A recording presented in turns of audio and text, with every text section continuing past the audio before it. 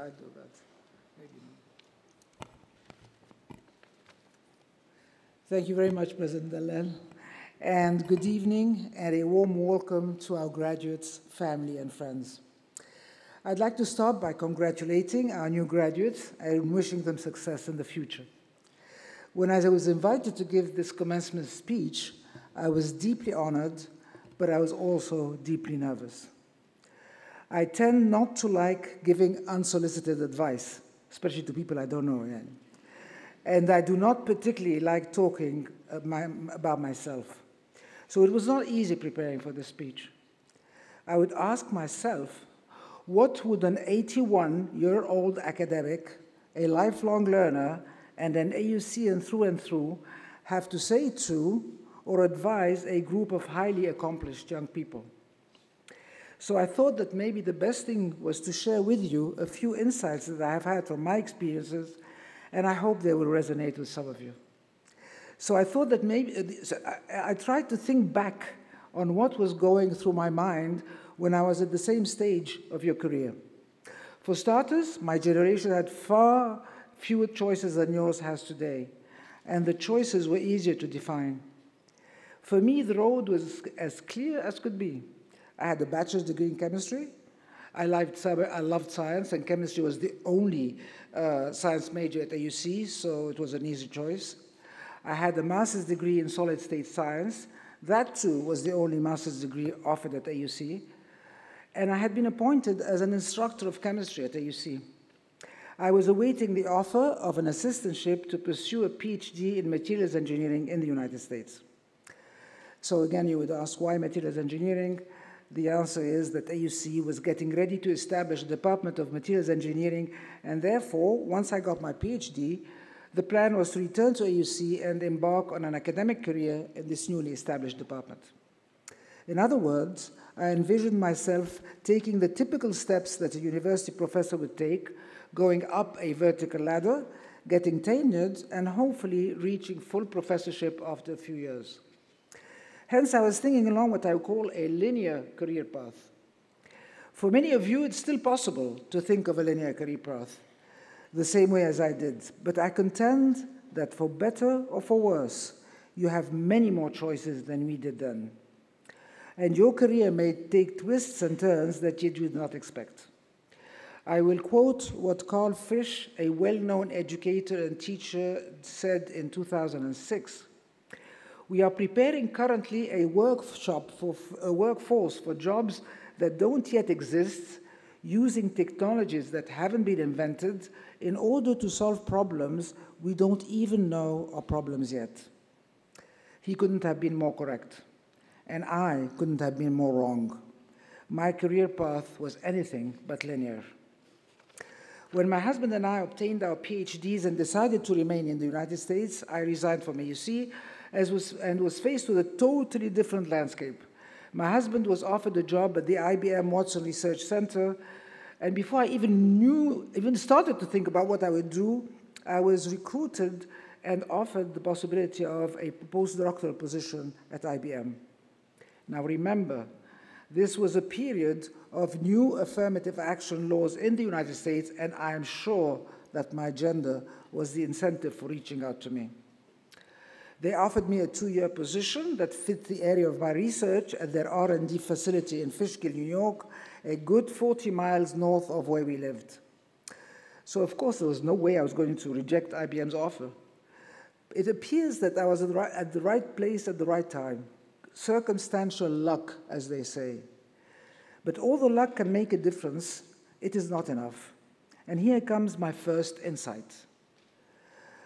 An insight actually that came to me much later on. To make luck work in one's favor, it tends to be accompanied by humility. And by that I mean intellectual humility. The self-awareness that there is much we simply do not know, and that we need to have the self-confidence to admit it. This is what pushes one to learn more about just anything, to be intellectually curious and to become a lifelong learner. I accepted the job with a certain amount of trepidation. Was I up to it? I think this self-doubt helped. I had colleagues who were very willing to help, share, and collaborate, and during those 2 years, I learned a lot. I found the work exciting and the environment very stimulating. I worked hard and I adjusted to the corporate environment easily, and on the whole, I was very satisfied professionally. When I think back, I realized that I was on what I would call autopilot. I followed the expected path without too much thinking, worked hard, and was rewarded along the way. But at the end of the 2 years, I was faced with my first really difficult decision. I was being offered a permanent position at IBM, and I was feeling deeply conflicted and guilty about the offer. And this gets me to insight number 2. Some of our best decisions occur when we are feeling deeply uncomfortable or conflicted. I knew I was feeling conflicted because I had this great job opportunity, an offer you can't refuse, as they say, but I realized that US corporate life was not for me. I was a young mother, and my husband and I were planning on having our second child. With no family support, I felt I had to be home. I needed to be home for my children. But most importantly, and some of you might find this odd, I wanted to be able to spend 1 or 2 months every year in Egypt so that my children could spend time with family and friends and be no strangers to my beloved Egypt. Hence, a mere 2-week holiday per year for the next 5 years was not going to work for me. I was lucky that I had a husband who supported me on whichever decision I made. So I abandoned the idea of a career with IBM, and with it, the discipline I had chosen to specialize in. My professional life took a very different turn. For the next 13 years, I worked part-time as an adjunct faculty member, mostly at Fordham University in New York City, teaching introductory chemistry and some great interdisciplinary science courses. And although I knew that I may have burned my bridges for an academic career, I did not regret my decision. I rediscovered my passion for teaching and gave it all I had.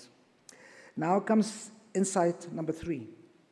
Do not wait for your next job to do your best work. Luck came my way one more time at the end of the 13-year period. My reputation as a teacher apparently landed me a competitive tenure-track position at Fordham University, where I would be in charge of organic chemistry, a particularly challenging subject for our students, who were mostly pre-med students. So in spite of not having done any serious research during my long hiatus, and despite not having a PhD in the field, I was offered the job on the strength of my teaching, with the understanding that research and publishing was still expected of me. I don't want to bore you with details, but I collaborated for many years with a scientist at Columbia University who was working on the photochemistry of the human lens, a fascinating field. I published several papers, presented at conferences, and got tenured a few years later. In the meantime, the wave of educational reform in the United States, particularly in the STEM field, piqued my interest. For those of you that don't know what STEM stands for, it's science, technology, engineering, and math. I was captivated by the extensive research being done on how people learn and how some pedagogies are more effective than others.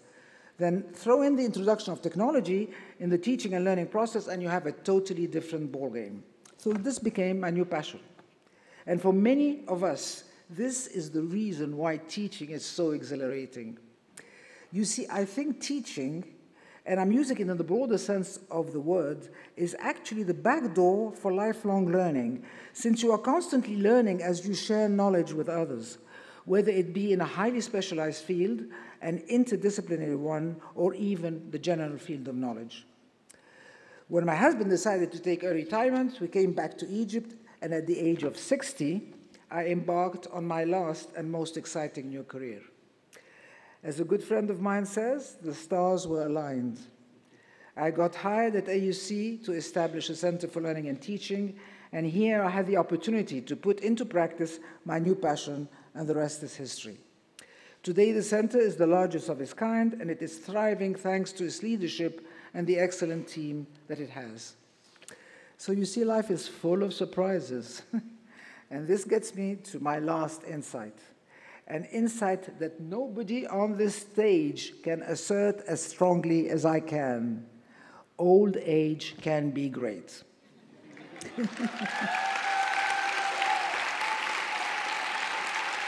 Thank you.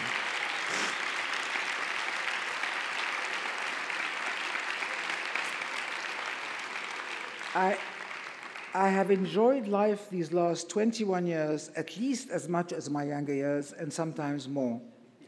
I do not think of myself as old. Wallahi. I recently saw a Bugs Bunny cartoon where Bugs Bunny is telling Snoopy the dog, "My mind still thinks I'm 25. My body thinks my mind is an idiot." Well, in my case, for some happy reason, my mind is vetoing my body. Henry Ford is reputed to have said, "Anyone who stops learning is old, whether at 20 or at 80. And anyone who keeps learning stays young." I think that may be the secret. Keep it in mind. Thank you for allowing me to share this moment with you, and thank you. Thank you very much.